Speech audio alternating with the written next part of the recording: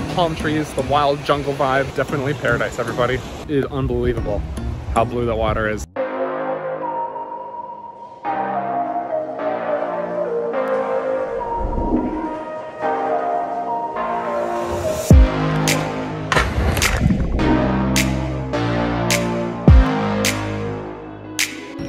Buenos dias, everybody. Good morning.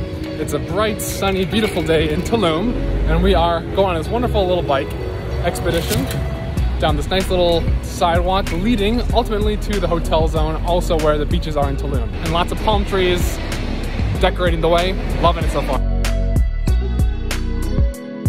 This is so much fun! Something about riding the bike, a nice breeze, beautiful sun, and the scenery has been pretty gorgeous so far. Like I said, palm trees, lots of little restaurants and bars and places. Very cool, loving it. This might just be my highlight of my stay here, is just riding my bike from place to place, especially when you have a gorgeous bike path like we do at the moment.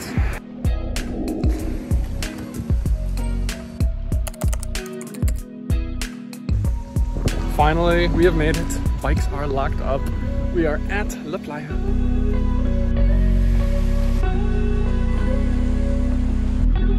This is definitely paradise, everybody.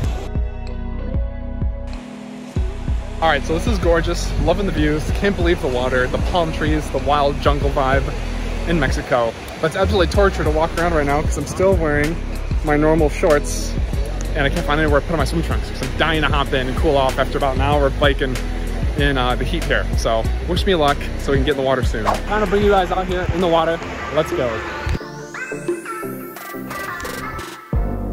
The water here is legit warmer than our pool at our Airbnb. Absolutely gorgeous.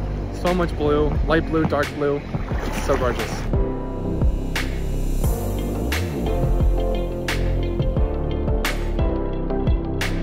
How wonderful. This is heaven, everybody.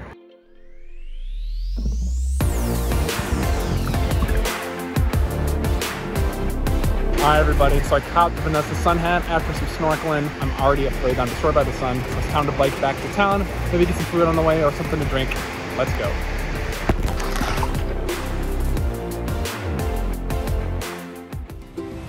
Alright guys, so we're hiding in the shade after a full day, well, full day, a good period of time at the beach, just catching some blast views. It is unbelievable how blue the water is in the palm trees. Can't wait to come back ASAP. It's so gorgeous. After baking in the hot Caribbean sun, we rode our bikes back to Tulum Centro and went to get some gelato at Aldo's, a great place with lots of different ice cream options to cool off with. 2 hours later. Back here, time number 2, guys. In 1 week, had to come for dinner after a delicious breakfast. We grabbed dinner at La Hoja Verde, one of our favorite restaurants in Tulum. We previously got enfrijoladas for breakfast. This time we got some Victoria cerveza. We got some gorditas with mushrooms and nopales, and we also got a barbacoa burger. Very delicious with a side of potatoes. We also got a molten lava cupcake. All in all, this dinner was about a 7 out of 10.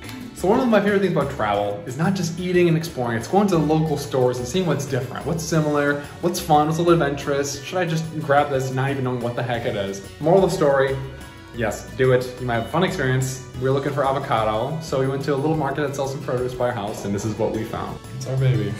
It's a dragon. So it's big and green.